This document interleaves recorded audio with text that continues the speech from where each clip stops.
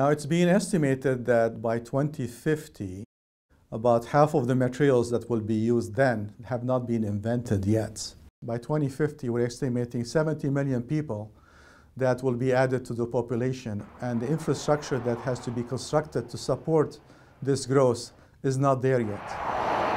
We are interested in the construction and rehabilitation of bridges, highways, ports, navigation channels, as well as utility and nuclear infrastructure. The Advanced Construction Materials Lab we have here at Missouri S&T is, in my opinion, the most exciting, the most fantastic lab that exists in North America. It gives us the capacity to test the construction material from its origin, its raw materials, its production, its placement, its entire service life, even up to its reuse, its demolition. So you get different techniques, different methods, different tools that can help us in characterizing that material. And it's not just concrete, we're able to do a lot more materials. Normal concrete requires mechanical vibration to get rid of air bubbles in the concrete. We are using self-consolidating concrete, which doesn't require any sort of mechanical vibration, and is also highly flowable, which makes it easier to use. My research is about to find out how to measure the separation of the aggregate from the paste. In this way, we can make concrete more sustainable and durable. The way we measure the separation of the aggregate from the paste is using a tilting box.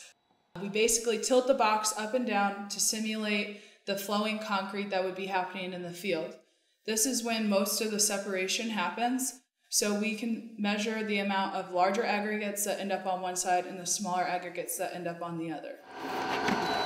S&T is one of the few universities in North America to have all the equipment we need to test the fresh properties of our self-consolidating concrete. An example of this equipment are the rheometers we have in this lab.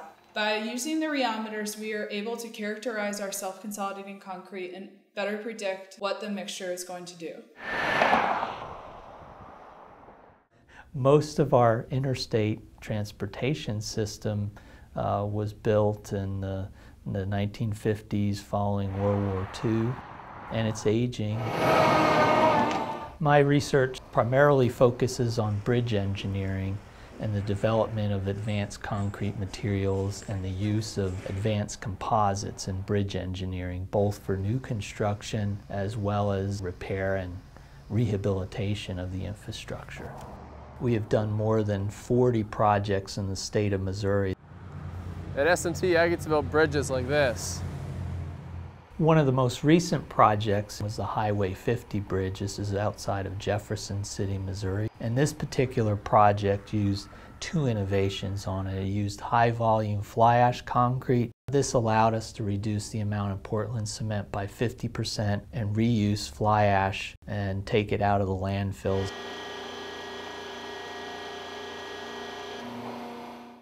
My research area is in fiber-reinforced polymer composites. Composites have several advantages like high strength-weight ratio, greater corrosion resistance, design flexibility, and extended service life. For aerospace applications, we use autoclave process to make the composite parts. For civil engineering applications, we use non-autoclave processes so that we can cut down the cost of the composites. Currently, we are making a small-scale bridge using a vacuum-assisted resin transfer molding process. This process is low cost, and also we can make a complex part. So I research polymer materials for the campus, and I design the structures of polymeric materials in order to obtain specific sets of properties. Polymers are long-chain macromolecules. They're kind of like long spaghetti noodles, only on a molecular size. By tuning their size and the groups that are within the chains of the molecules, I can tune their response to a wide variety of stimulus. Do they need impact resistance? Do they just need ultimate strength? Do they need a high temperature resistance?